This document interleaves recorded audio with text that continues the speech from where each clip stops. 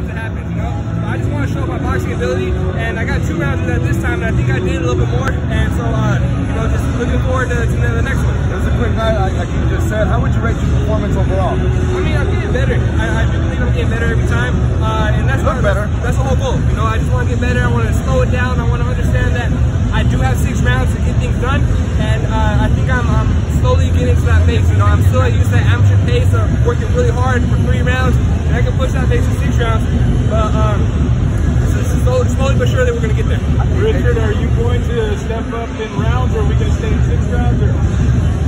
We're most likely going to step up, but you know, this is a thing that we have to go back and talk to Sobring about, we talk to my dad about, my coach, and we go from there. You know, I'm willing to do whatever it takes, and I'm excited for the future. Richard, you didn't really break a sweat that much. You are sweating a little, but you didn't break a sweat. Do you think you can get another fight in this year? I hope so. You know, I really do. You know, fingers crossed on that one. If you guys really want to know, you got to ask Evan after this. Okay. Hey, Richard, when you have a fight that goes this short, are you're winning by knockout so quick? How do you know what to work on when you go back to the gym and what you need to make adjustments for?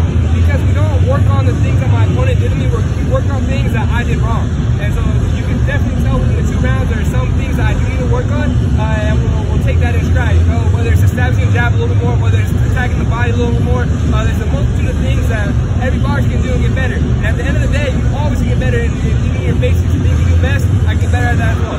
Do you feel like being a quote-unquote undersized heavyweight works in your favor? I mean, I think it used to before I got an Olympic silver medal.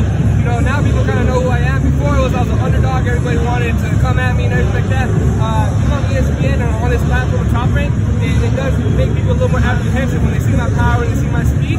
But at the end of the day, everyone's going to underestimate the short guy, and I'm happy to come on.